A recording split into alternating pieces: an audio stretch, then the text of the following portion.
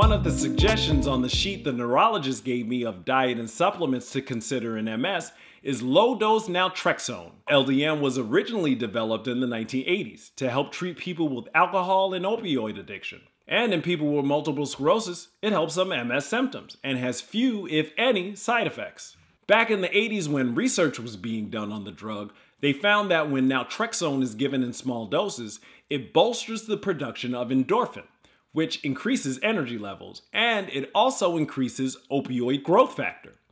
Opioid growth factor in turn inhibits the production of pro-inflammatory T cells and B cells. Subjects with MS who took LDN for 8 weeks experienced significant improvement in their overall quality of life, in particular mental health, pain, and self-reported cognitive function. But in general, people with MS who take low-dose naltrexone feel better and have more energy. Now on the flip side, some people taking LDN report having vivid dreams and early morning awakening. I've been taking it about a week and I can definitely say that it has improved my overall sense of well-being. My legs work better and there's less spasticity in my knees and I have more stamina when walking. Bear in mind, LDN is not a disease-modifying therapy.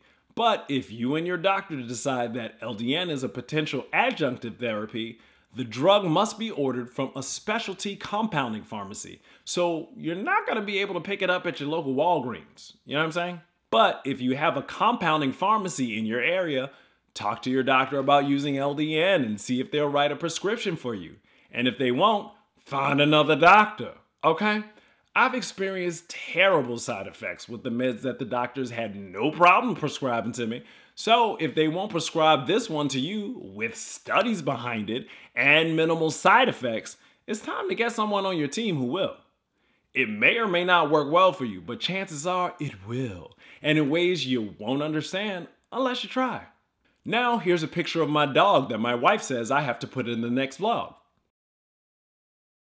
Okay, bye!